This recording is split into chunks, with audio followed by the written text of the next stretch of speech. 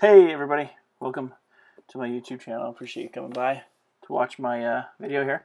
So I recently purchased a 1998 Honda Civic, little project car. There's good gas mileage.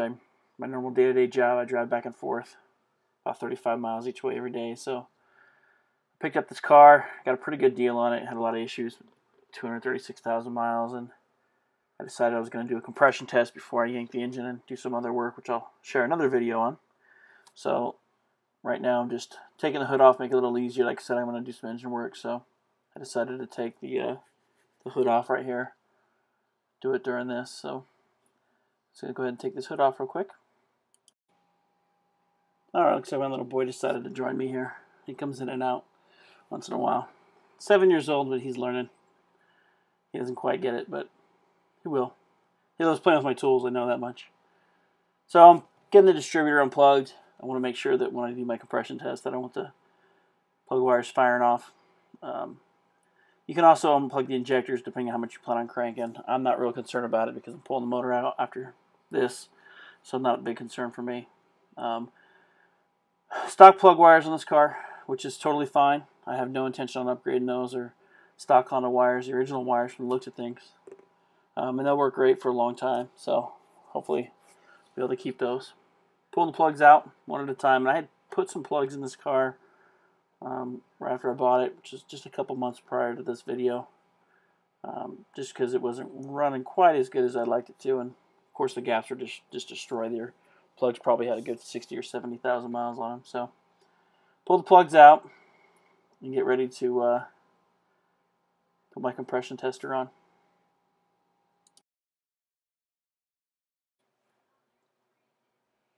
Alright, so I've broken up my trusty locking forceps that I actually got from my Snap-on guy about 6 or 7 years ago, and I use these a lot when I'm pulling plugs out of long runs like this, dual overhead cam, single overhead cam, where I'm getting inside, because I don't want to damage them. I'm showing the nice white tips on these plugs. So I have some concerns with this engine, and we'll talk about that in my other video, but I wanted to take a look at those plugs. They're only a couple months old, show you what those plugs look like.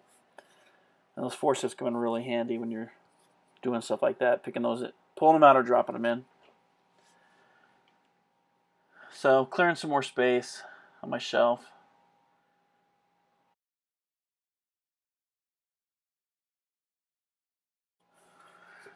All right, I've got a Matco compression tester, and I've had it for several years. I like it a lot. Works pretty well.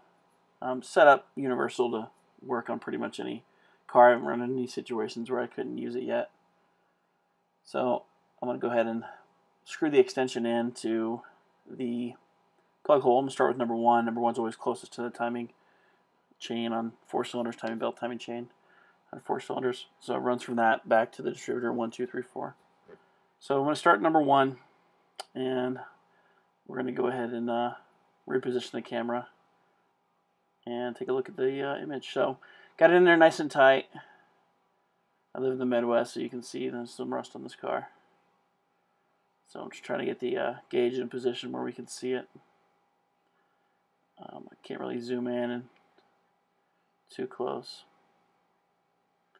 So I've got it in there. Once again, all the plugs are out, so the motor will free spin. So I'm going to go ahead and give it a crank, jump in the car, give it a crank. I'm going to let it crank probably about 10 or 15 seconds, and you'll see the different pulses and where it maxes out. So this cylinder maxed out at 195 psi. I think the Civic's specs about in the EX with the 9.6-to-1 pistons is about 190, 195. So it was fairly strong.